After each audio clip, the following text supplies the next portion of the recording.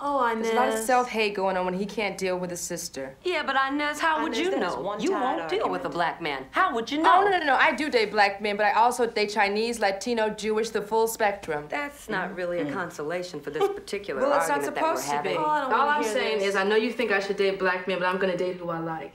Give me a man, regardless of the color of his skin, who is nice to me, who is sweet to me, and who I strongly believe loves me. It's not about but see, what color the Inez, man I is. am not the rainbow fucking kind. Yes, you are the reading rainbow. We know this about you. Drew, if it'll make you happy, honey, I will make a pilgrimage to Africa, the motherland, and find myself a true tribesman. A true Asiatic black man. With a dick down to his knees to keep me happy for days. Zulu dick. That's right, girl. I'm giving me some serious Zulu dick in the bush.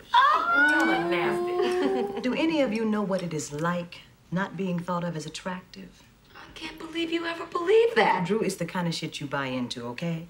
I was always the darkest one in my class, and I know you know what I'm talking about.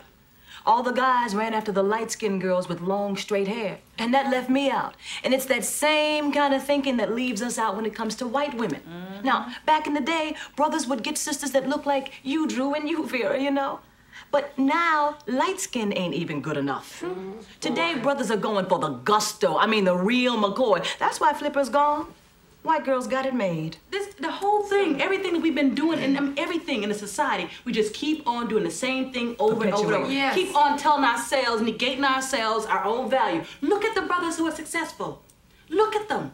Most of the brothers who have made it got white women on their arms. Okay? In order to go up that little ladder to success, seems like you got to have Miss Thing on your arm. Their responsibility level isn't the same as ours. It's not a question of responsibility, it's just a fundamental disrespect. Disrespect for of black women. God, I mean, I don't care the best man. It's hard for him to say no. Some pussy stand him in the face. I'm sorry. I don't know the man that's been born that's gonna say no to. Here, look around here. Ain't nobody looking. He gonna fuck the pussy. I'm sorry. Okay. If you're in a committed relationship, then you are supposed to be able to say no. It's the art of no theory for me. Okay? If you know that you're involved with this person, you have no business. And I know that there's such thing as, I mean, you're gonna get turned on and all that. You're gonna see somebody you wanna fuck, but your mind's supposed to tell you, I have a committed relationship here. Right. I have a wife. I have whatever. And tell the dick to shut the fuck up. Tell the dick to get down. Strap that motherfucker down.